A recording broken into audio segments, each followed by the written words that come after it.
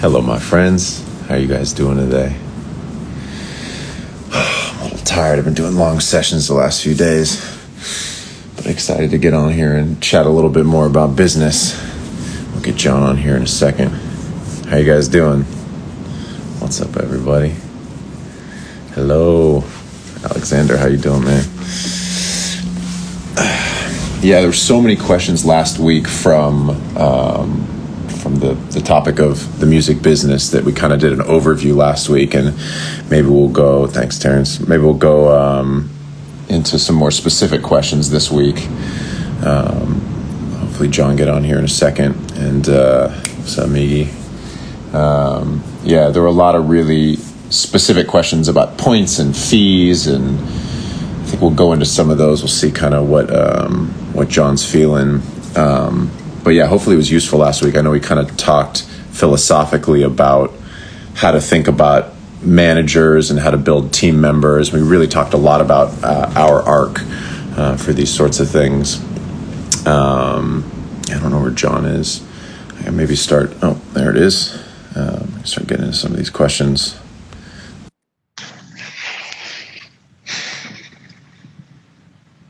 Waiting for him. Jon. What's up, man? Hello. Whoa, you look fancy. Really? I like it so much, man. Thanks. You look like a super fashionable guy from the future and from like the 1500s, and maybe a cult leader. I really like it. Let's keep cult leader out of the possibilities. You're a benevolent leader. How you doing, man? I'm starting a mix cult. It's just going to be a bunch of mix engineers. Maybe I'll wear a suit. I'll wear a suit next week.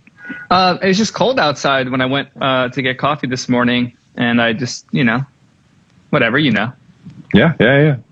Well, the sun is shining here in Malibu, but it was real cold last night. I'm trying to jump into the season change because it happened so late for us here in Los Angeles. So I wore my long coat yesterday, and today I'm ready to go, jumping in.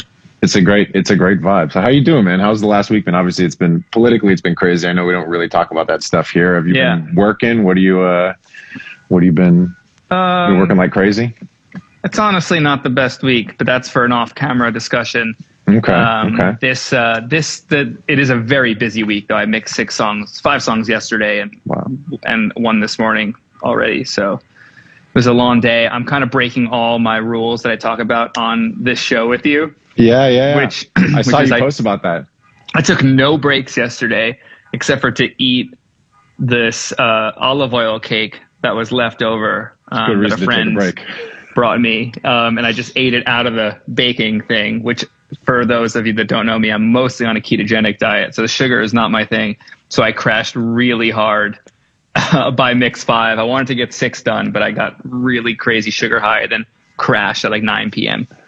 But I think it was an 11-hour day with no breaks. Well, that's great. I actually really like one of the things I like about these discussions is we talk about philosophically all the things that we try to do. It's important for people to not feel bad when they don't do them, because we all have like the last 2 days. I had a artist friend of mine, Bobby Bracken, stay over here, and we just did marathon sessions. We did 6 records, from scratch, finished records, 6 records in 2 days. And we just stayed up super late, smoking weed, just late nights, going to bed at 3 a.m. and just making crazy records. It's been amazing, but I'm off my schedule too, and I'm not taking breaks and doing a nice measured thing. I mean, I'm getting up and doing a little meditation in the morning. Still doing the morning meditation. I played tennis yesterday. I rode my bike this morning. So I'm still doing a morning thing, but a way more abridged version and right into work. I was at work mixing at 9 a.m. this morning, just good to go. I think about it this way, and it sounds like you're similar, where, we talk about these various routines, some of which we try out, some of which we stick to. The things that I have that are consistent, so exercise, meditation, journaling, a few things like that. Even when things are really crazy, there's a maximum version that I do where I'm always taking breaks. And then there's the condensed version, but I still do something. I still do stick to the routine a little bit every day.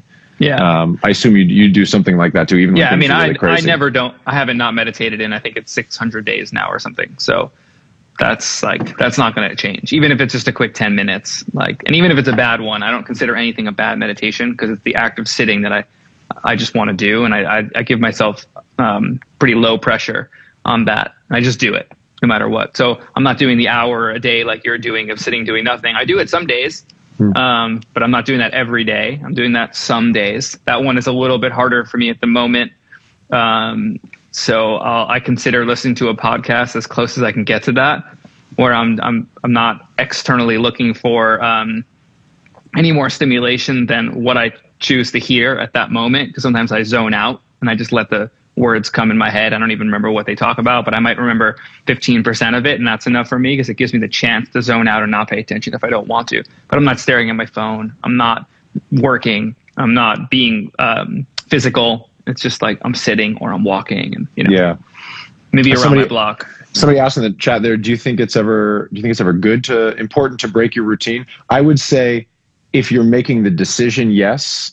If you're failing to do it because you can't, I just don't feel like working out, or I don't feel like you're not making the time for yourself, that's not the good. If you want to break routines, absolutely try different things, but do them in a deliberate fashion. Yeah, I mean, I really need the distraction this week. So I'm making a very conscious decision to just put my head down and work all week.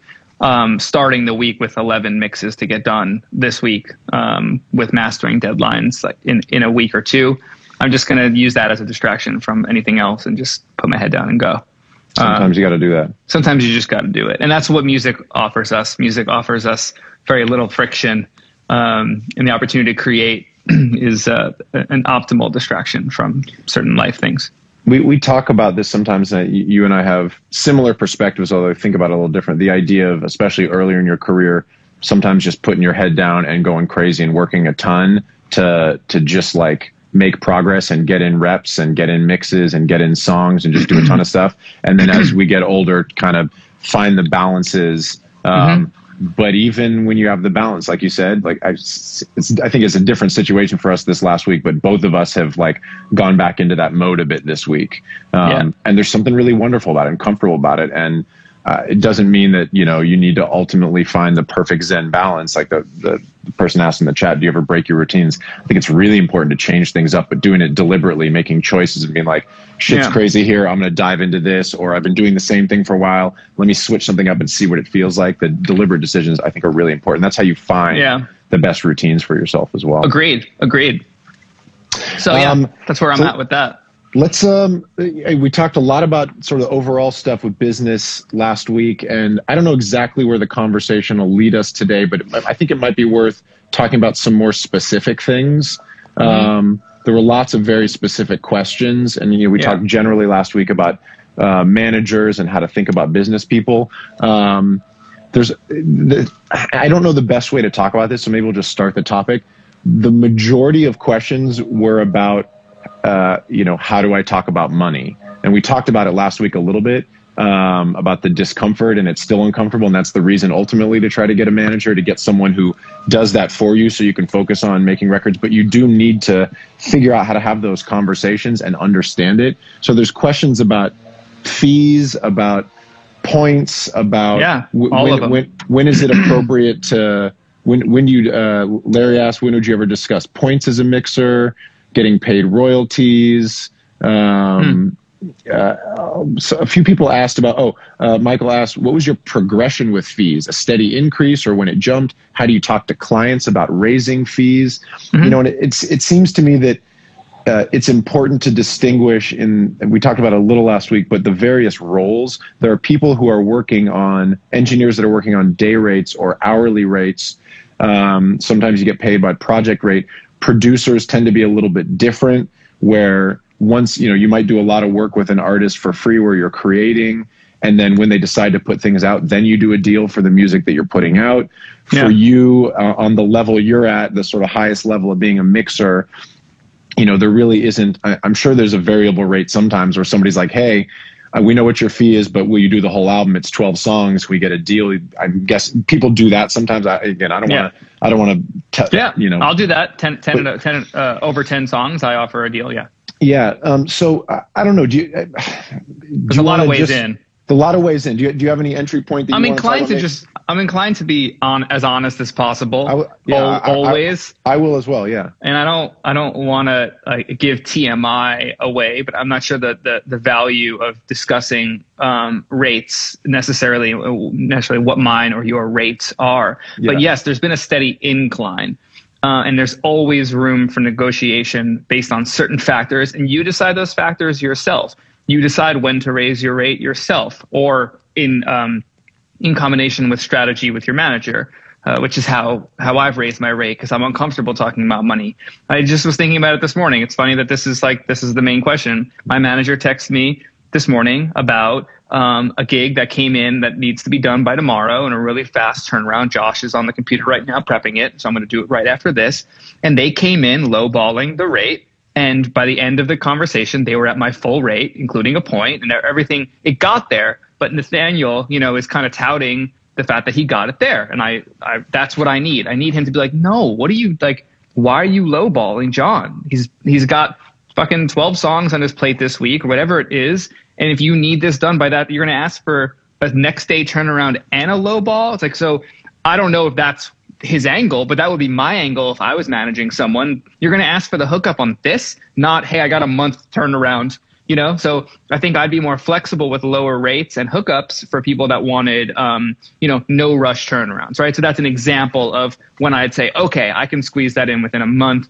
I understand your situation. You're paying this for out of your own pocket. I still won't go below a certain level of money because I think we need to value our experience, and I don't want to undervalue people that are at my experience level as well, that I know a ballpark of what they're charging. So I never want to undervalue. I'd rather do it for free pro bono, which we've talked about many times, that I do about 2 projects a year pro bono. So if that's the only other way. It's like full rate, just shy if there's a few caveats that maybe we can work out together, or free. And that's about it. Even when it's free, I probably will still get a point and operate in the royalty and the copyright. Now, on that tip, this is a controversial subject matter for engineers, and we see a lot of engineer memes out there talking about everybody deserves a point. I don't know when that's true. I don't know when that's true because I wouldn't want a young engineer to not take a career-defining project because he or she thought that they deserved a point and they have nothing else to stand by besides the fact that they have talent. Josh was just asking about if we're going to talk about points, and he was kind of thinking the same thing. And I think we should talk about where the point comes from. And the point comes from the artist.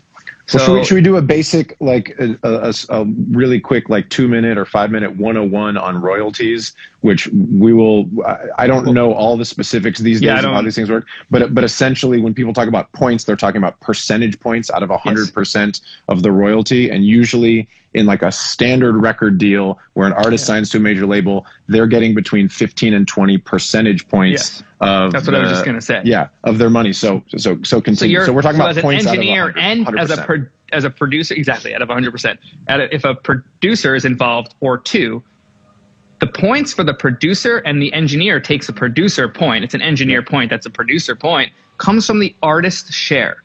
So my controversy, my side of it is, I think every engineer should get a point for what they do, but I want to be compassionate and I want to be empathetic and consider that it's coming from the artist who has maybe 14 points and they've given 6 to so-and-so for a co-production. Maybe, 3 is standard, 3 to 4 is standard, but some producers are now 5 point and you see them talking about it. They're 5 point, especially if they're not getting their full fee. If they're not getting their full fee for more royalty. Right. So it's not so black and white for me to say everyone deserves a point.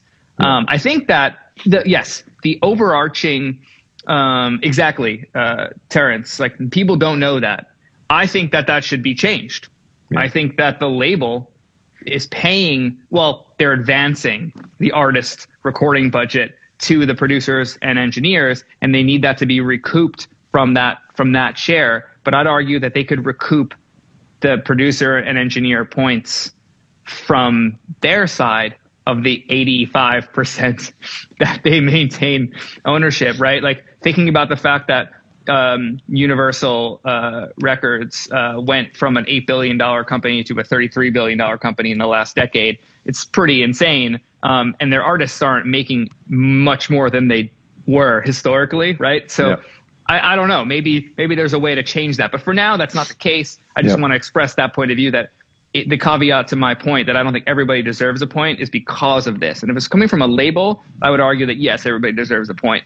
But because of the deal, and a lot of deals with artists are deals with the devil, with the label, it's not as simple to say. That being said, at a certain level of your career, I think that you should demand it. And I think that if you're affecting the copyright, if you're affecting the master in a creative way, that everyone that does that should hold a piece of that copyright. So that's kind of where my head's at. I don't know that everyone deserves it, but I know at some point everyone deserves it. Like the difference between, we talk about this in conversations a bit, the difference between a commodity engineer and an artisan engineer. Like a commodity engineer, someone that's in the room making exactly the same decisions that the artist wants, not really doing their thing. There's really no creative input, versus, yo, I need so-and-so to finish this record. Like you're engaging that person for their aesthetic. Yeah. Once that to me is easy. That to me, that click is like, okay, you're engaging that person for their aesthetic, their expertise, their ability to finish, their ability to give me a higher chance of having success with this record sonically, competitively. Then they're deserving of a point right off the bat. There's no argument there. Yeah.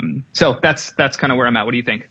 I think that's all right. I also I'm always trying to like take the step back. We're talking very specifically about the traditional record deal. And I think that not only are there a lot of big successful projects that don't have the traditional arrangement, there's more licensing deals where now even big artists who've gotten through their record deal will sign a new record deal, but the terms will be very different than the first one. It might be what they call a licensing deal, which is the artist owns the masters and licenses it to the record label for a period of time. And usually that royalty split is different. Sometimes it's 50-50. The artist is paying for it themselves. So the traditional record deal is very much about, the traditional record deal is a record company essentially loans an artist money for a few years to live and make records, sometimes pay for their tour, called tour support, things like that.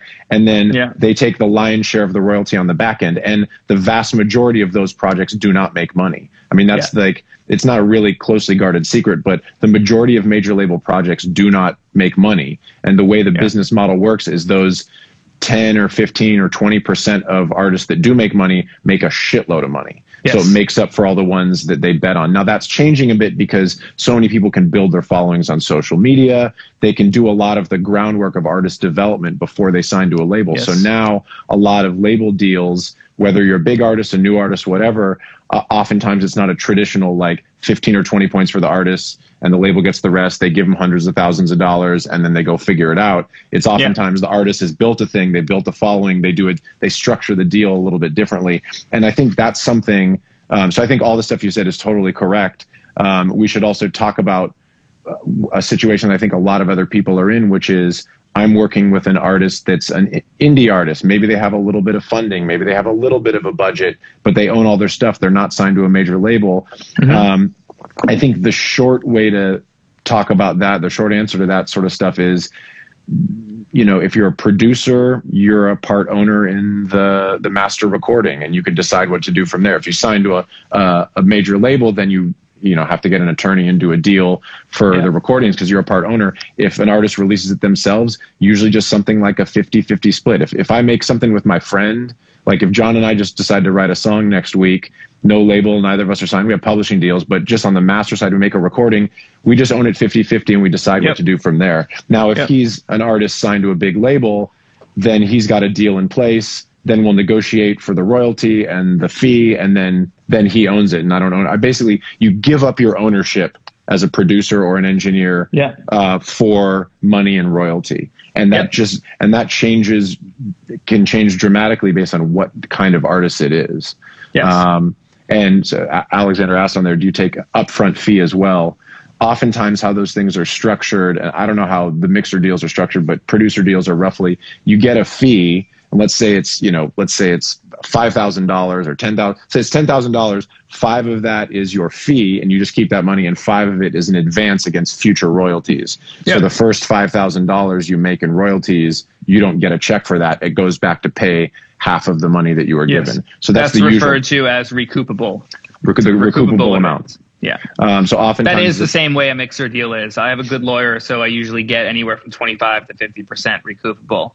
So that's how we try to structure our deals. But that's how you get paid money up front. And so if I do a production for a major label artist and get paid a bunch of money and nothing ever happens with them, I keep the money. But if they make money in royalties, my points then go to recoup half of my fee. Exactly. And when you're working with indie artists, oftentimes it's just, there's not a lot of money being thrown around. You just say, cool, I get 50% of the money that you make from this, until you then go sell it to a label, and then we renegotiate the deal. We renegotiate. Yeah, exactly. I've done that a bunch of times. And that's, honestly, there's no one way to do that. It's a difficult conversation to have. I've had, basically anytime you get a bunch of artists together and then all of a sudden there's money on the table, inevitably some percentage of those things, people are just going to freak out. And it's tough. I've had tough conversations with people about that sort of stuff, and it's fucked up relationships. I mean, there's no good way to say it. Something that comes to mind about how to talk about money, because it's clearly uncomfortable. It's always going to be uncomfortable. I think I said it last week. If you have to talk about money, you don't have a manager, do it separately from the creative process. Once the creative process begins, there's no more money conversation. What you agreed for as a fee and a percentage is what it's going to be when the product is delivered, when the project is complete. Sorry. Don't all of a sudden say, oh, well, it went over the amount of time I thought it was going to take, and now there's more. We agree and we move on. So we don't have to talk about it during the creative process. Now, assess your worth, your time. You don't have to think about it hourly, maybe a day rate, a minimum requirement approximately that you value your time at. I think there's pretty easy, Spider brought up, there's pretty easy math to do. You take your total average gross and divide it by, however many days you want to work throughout the year. And that's about your day rate, right? And be flexible within that parameter and go into it saying, hey, this is what I want, and be expected to negotiate. Right? We all have to negotiate and understand why you're negotiating. What are you negotiating for? Does this project have more leverage than another one you're working on, and it has more chance of certain success in a genre that you like specifically, not just overall success, because you don't want to get known for doing a kind of music that you don't actually want to do or could replicate again. You want to be able to do something that you're comfortable with, that if it does well and people find out you did it, then you can offer that same service to them. I'm in mixed genres. It was a decision I made. I studied all types of genres, and I love low end. So I exist in pop and hip hop, but I can also mix country and tame that low end if I need. There's ways to do that, but you have to know where you want to exist. So I think that talking about money is awkward, but it's part of it, and learn how to do it. That's absolutely true. I think, if you're going to be successful in this industry, you got to figure out how to do reps as an entrepreneur. You got to learn a little bit about it, even if it's uncomfortable, and ultimately you get a manager and a publisher and all sort of things. Let's step back and say, not even this industry, just any freelance. Any freelance thing. Someone wants you to design their website, and you're not working for an agency or a firm that does this, and you're just doing it on your own. And is it 10K? Is it 50K? Are you managing it? What are the tiers of services you're offering?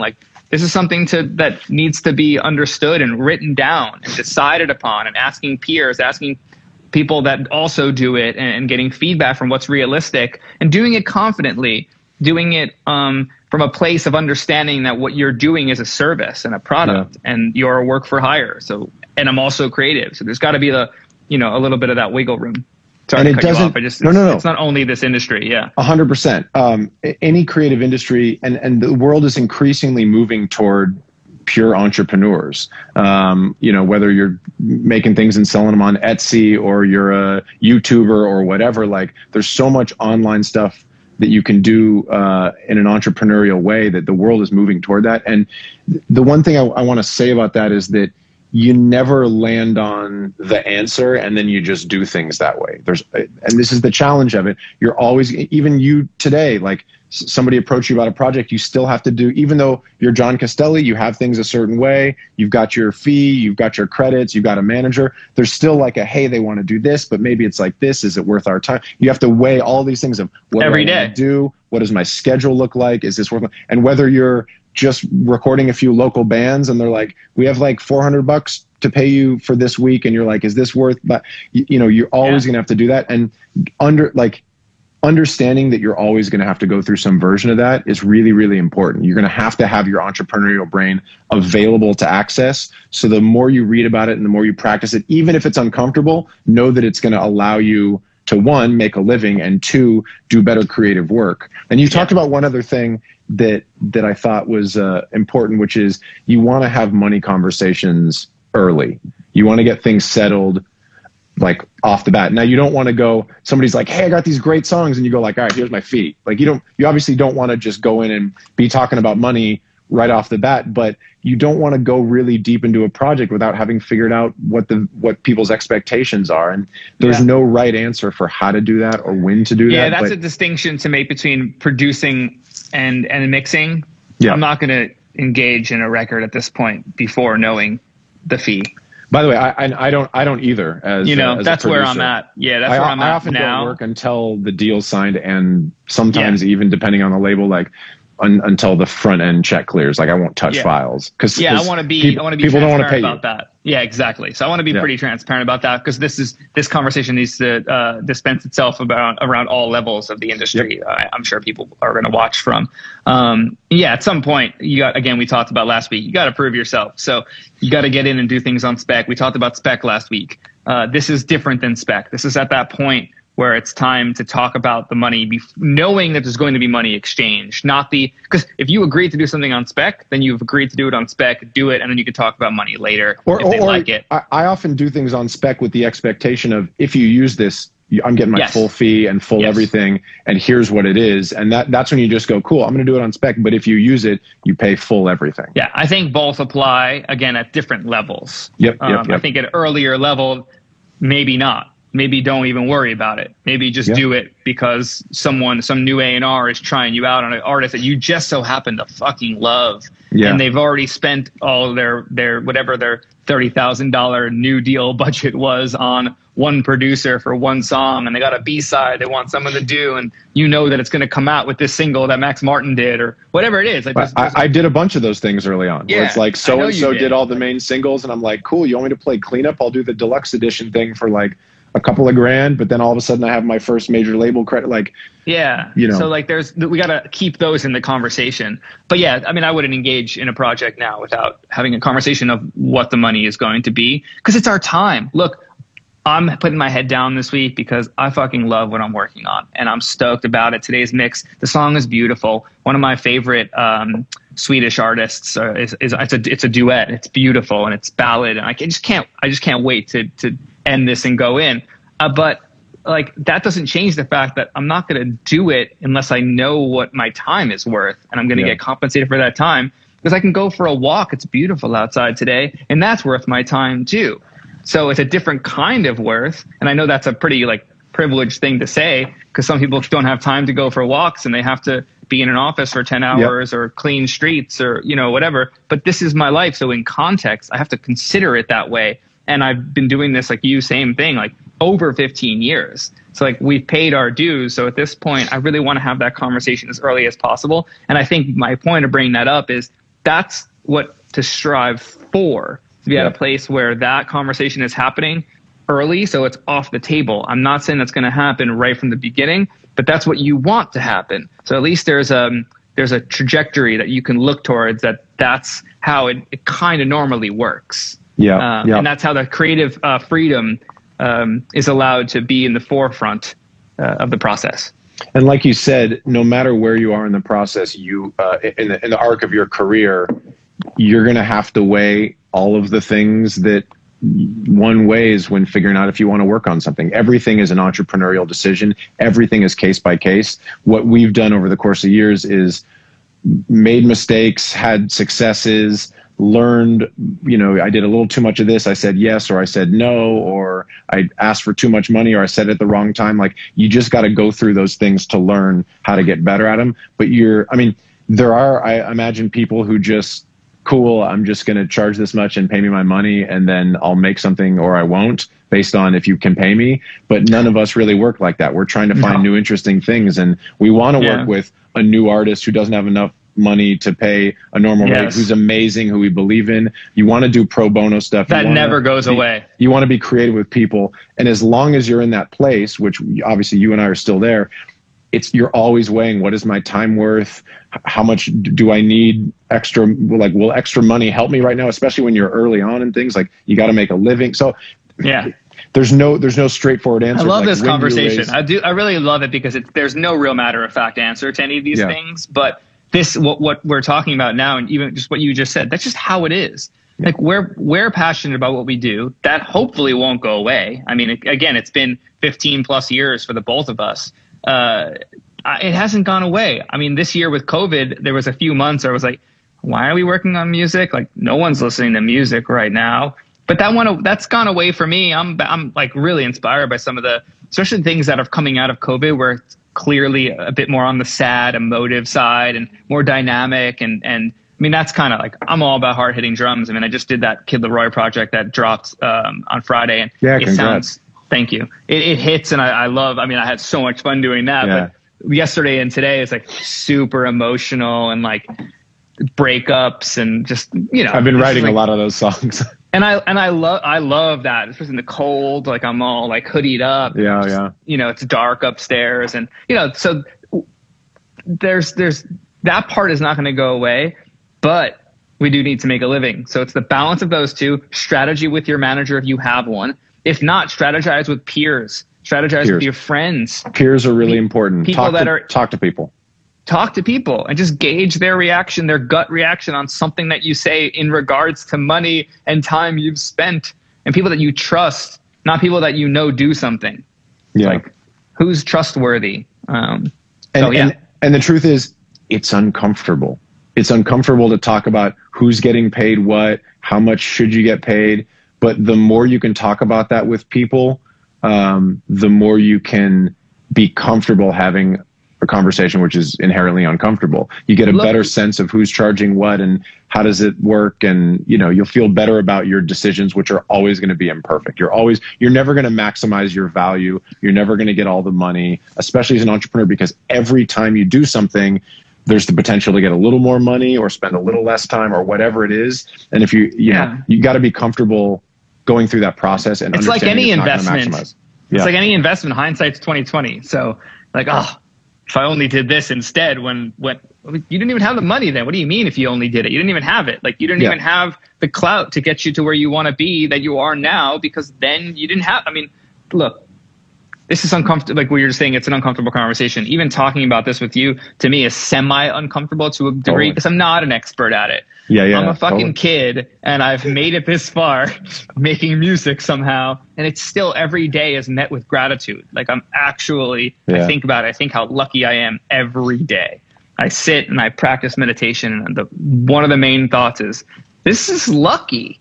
Like, I feel very lucky. And that part needs to find its way in without the words necessarily. You don't have to say that to the client, but bring that there, bring that compassion there to the project that says, I'm actually love this, and I would be stoked to work on this. Here's what I think I need to value my time. And then I'm also malleable to a certain degree at this stage of my career, right? Just, that's kind of the overarching thing. It's uncomfortable, but just be malleable, be negotiable to a certain extent. Yeah, and understand that it will never be exactly what you plan it to be, and that's okay. It'll take more time. You'll get paid less money, but that's okay. Just keep it moving, make great things, and that's the best advice I think we can give. Hopefully, that's some good talking about royalties and rates and things. Let's see what else.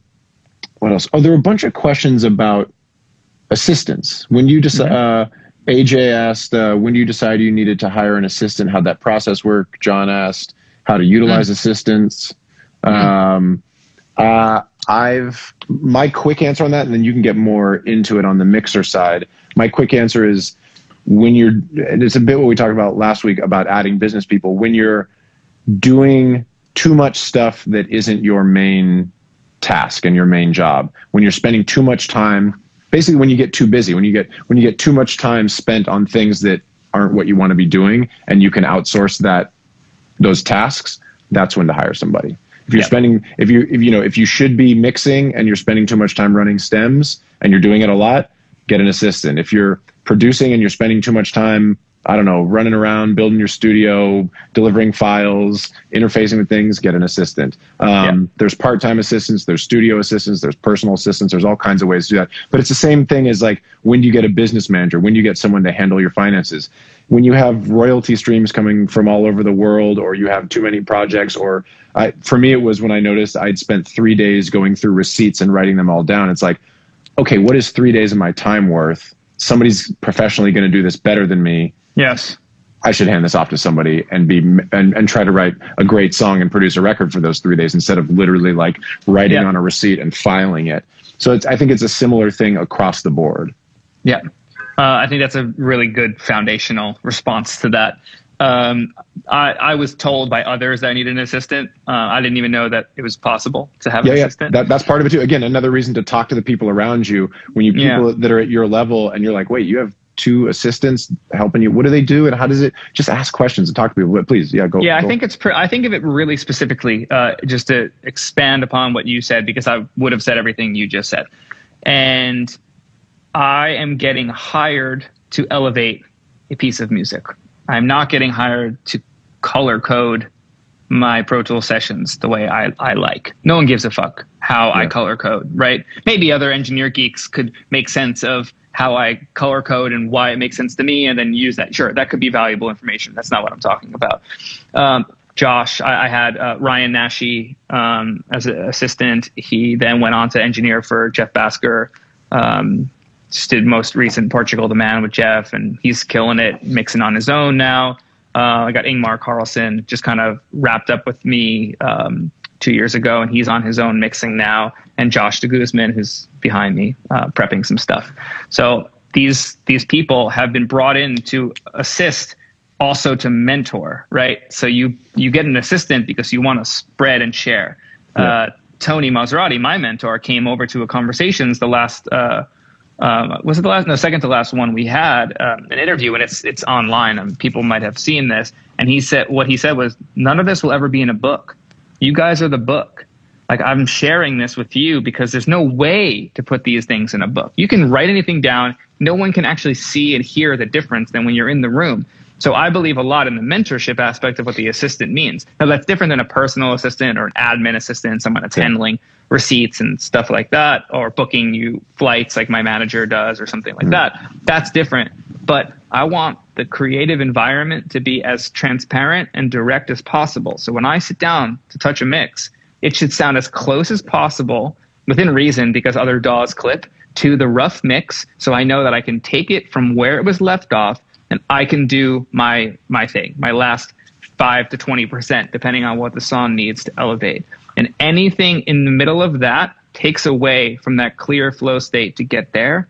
And if you can't do all of it, because some people can do it. Some people can, maybe they do a day where they prep 7 mixes and then they spend the rest of the week mixing those 7. Maybe there's a way that you do that, where you do a prep day and like spend all day. There's no creativity. I can't do both. And I can't do both in the same day for sure. Yeah. So when I realized that I wasn't doing my best work because of that, then I got other people involved. And that was Spider and Tony's advice when I first met the two of them.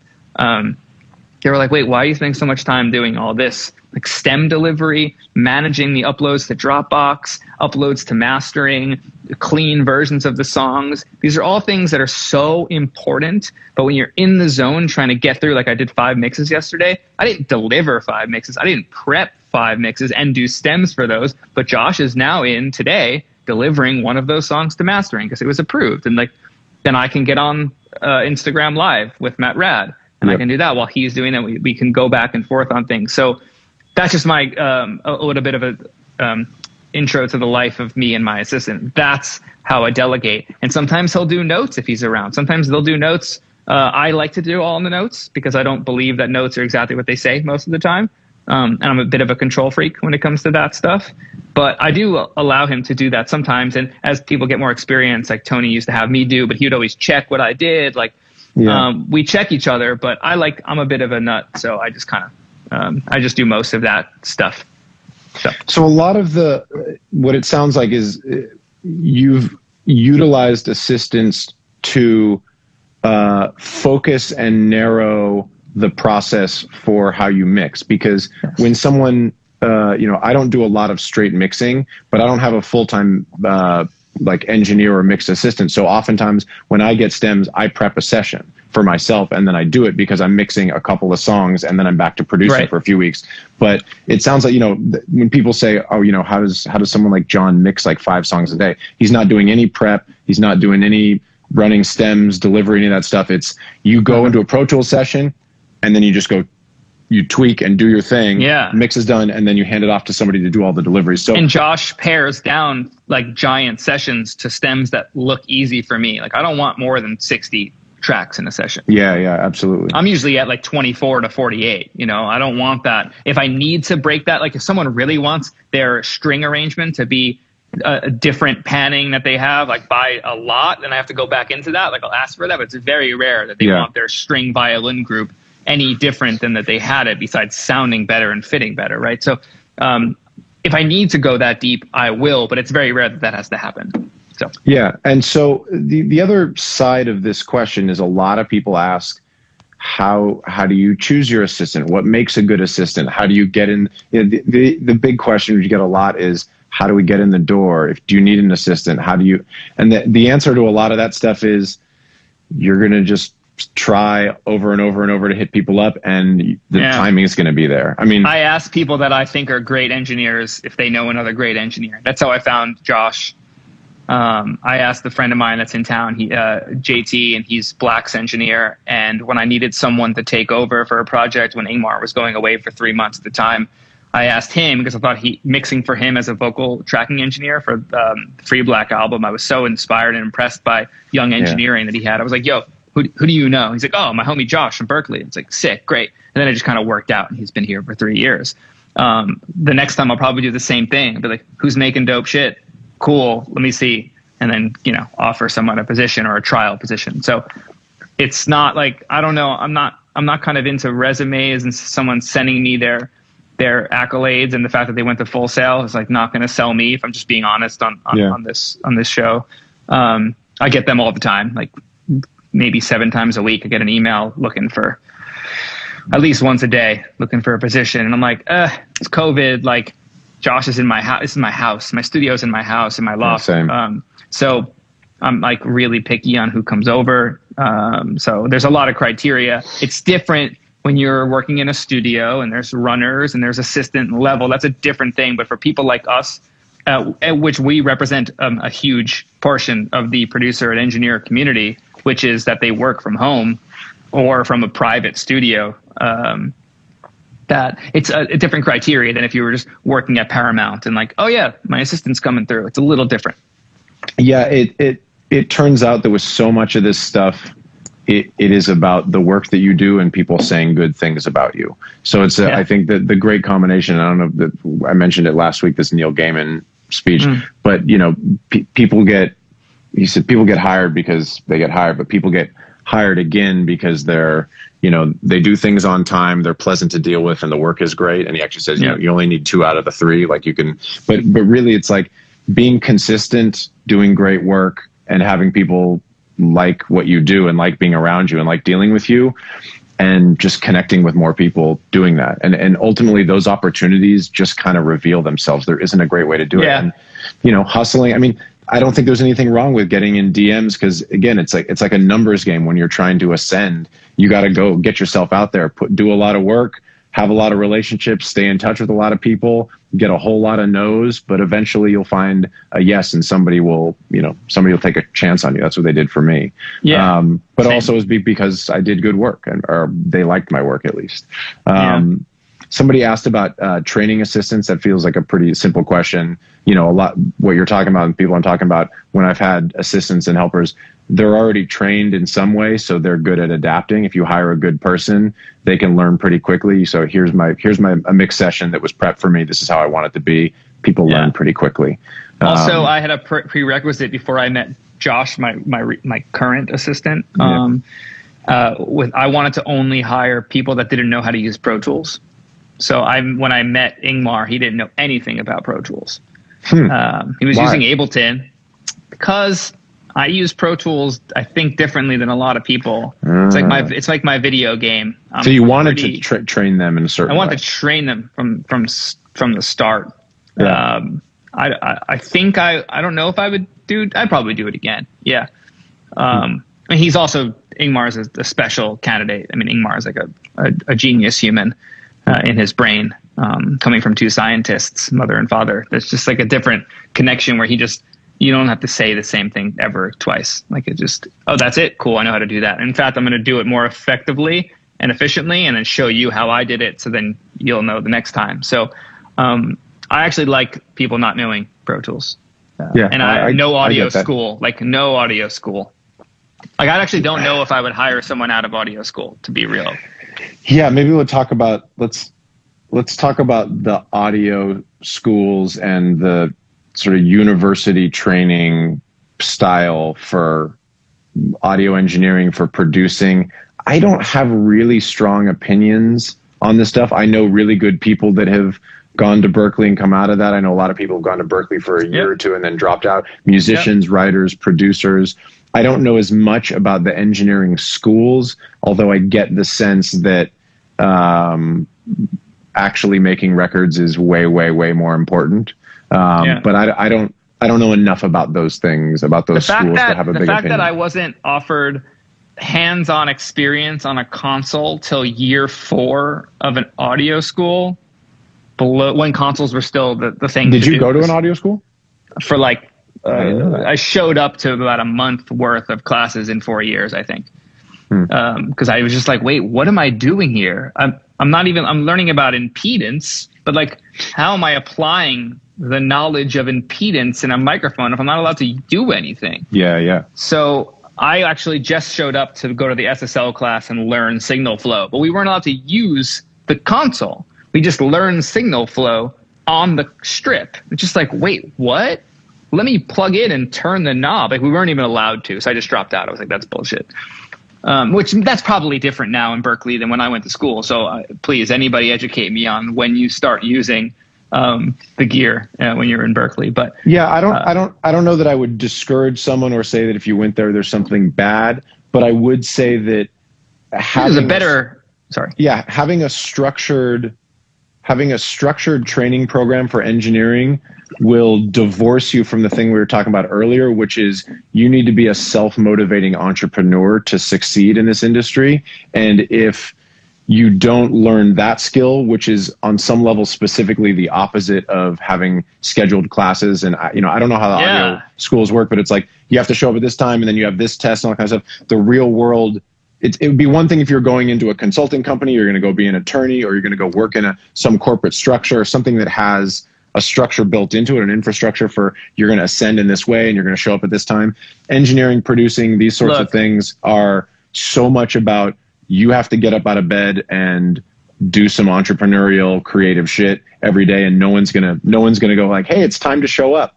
Like, no. You really got to go. I think that the price that you spend, let's just say on one semester, for one semester's worth of high-end audio school, you can get a set of monitors that are great, an interface, a computer, and a microphone. I didn't even think about the cost of it. Yeah, the cost of it. And then you have YouTube. You have YouTube, and then bang on doors of studios to get real-time experience on their console or learning signal flow on YouTube and in an internship position if you can get one.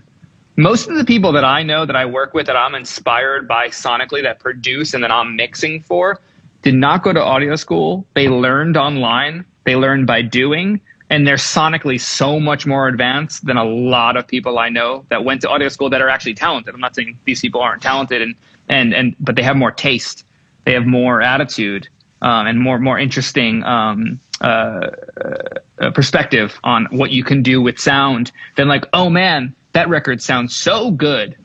It's like, okay, like, does it feel like something or does it sound good? You know, one thing I would add to that, and again, I don't want to like bash audio school because I don't know much about it, but I would also guess that I know this a little bit from people I know that went to med school and other things where technology is advancing quickly and research is advancing quickly. If you learn something this year and that's the way to do it, in 2 years, it's going to be different. I mean, it's important to learn signal flow. Check out our episode on gain staging. I mean, there's good resources for there's learning foundations this stuff online. and fundamentals that you need to know. And so I think that getting out there and making records is going to be more important than anything else. And also now mixed by Ali and Alex Toomey and Josh Goodwin, they're going on Twitch and live mixing. Like, watch them live mix. Yeah. You know, check out their most recent successful mixes that you think sound good, and then go watch them make something. Like, that's so tight. I don't know if I'm going to do that just because I'm a little bit lazy. I think that's a great resource, but I'm just going to point in the direction of them. You should watch Ali mix because Ali's great. You know, I don't know. I've thought about it. I'm like, I don't know. I mix so fast. I don't even know if people would be able to see what I was doing / care what I was doing. Well, there's a couple things that are on the horizon that you and I might work on together. Maybe we can talk the artist into letting us do like a live where we talk about the record and talk about what I did and then talk about what you did. That could be fun. There's a few projects without naming them now, but you and I have talked at least about one of them, maybe two of them offline. Oh, nice. But cool. That would be cool. But that might be a cool thing to do. Yeah. I mean, there's just so many resources. There's so many resources for learning how to make records, saving the money. I just didn't even think about how much money it probably costs. So yeah. Oh my God. Are you kidding me? At least 40 grand a year. That seems insane. So like one semester, you got speakers and a computer and a microphone and an interface. Like, sorry, guys. Like 4 semesters, just buy a house, buy a studio. Yeah. But seriously, I actually genuinely like, there's very few pieces of advice I'd like to give because I don't want to prescribe things to humans. But instead of doing that, early business loan instead of a student loan to get a very good basic setup is more valuable to your ears and experience. Yeah, totally agree. There, it's been said. There, it's been said. All right, well, let's see. You got like 8 minutes. Oh my God, I love this. Mike Miller says Twitch stream, Josh prepping. There were a lot of questions. There were a lot of questions about prepping mixes, delivering stems. How do you do? And I don't know a good way to answer that by just like listing how to do things. So are there resources for that? Do people talk about? I mean, I think everybody knows. Everyone has their own way. Every artist wants it a certain way to a degree if they're doing live. But we have a pretty standard way where we give every instrument separate. Yeah. For basic fast stems, it might be like all drums, bass, guitars, keyboards. This is when you're delivering stems. When I'm delivering, it's all individual. Yeah. And it's bounced through my analog mix chain one by one with the effects attached or separate, depending on how they're asked for. We do it attached by default. And then except for vocals, then we'll do vocals separate and then an existing acapella. Yeah. So instrumental, acapella, TV track, which is no lead or lead down, depending on what the artist wants. But we go back and forth on stems with labels and artists, depending on the utility of them. So even years down the line, they're going to do a remake of a song and they'll need a different separation. This is just kind of, you do it. It's like you don't know how to handle a budget until you have a budget. You learn how to handle a budget. You don't know how to do stems until you have to do stems. Yeah. All the more reason to just do as much as possible. But stems, I guess by definition, would be instrument groups together versus stripes, which would be every instrument separate. Versus multi-track, yeah. The stripes would be committed multi-tracks. Like the snare is committed. I've never heard stripes before. It makes sense. Yeah. Give me stripes means just give me everything individual, but committed with all your shit on. Everything printed, every individual track printed. Yeah, no plugins. I don't want your plugins. I don't want your plugins. I don't want your plugins. I don't want your waves bundle. Like, get rid of the waves bundle. I'm gonna put so many waves on the songs I send you. Let's see. There's so many other questions. stoked that we probably will work together on. We've never worked together before. We never properly. We've worked on the same project on different songs. We've never actually. I think we're about to work together on 2 things. There's potential, you know. You never want to count chickens. Yeah, our vocals on everything. Let's see. Wow, you really flipped my mood upside down. I feel better doing this today, just so you know. I feel like there aren't any other really quick little questions. I feel like we kind of covered the other bases of the business questions. So maybe we just call it here. Yeah. If you guys have other specific business questions, hit me up. I'm going to answer a bunch of the questions. There are some more specific things about pub deals and other things. So I'll hit some other people up in DMs. But thank you guys for hanging out and watching all that kind of stuff. And we'll see you next week. We'll have the audio and the YouTube up next week. So tomorrow, I should say. The audio will be up on the podcast version, and we'll be back next week. Sick. Thank you guys so much. Love you, Jon. Love you. Cheers. Peace, guys.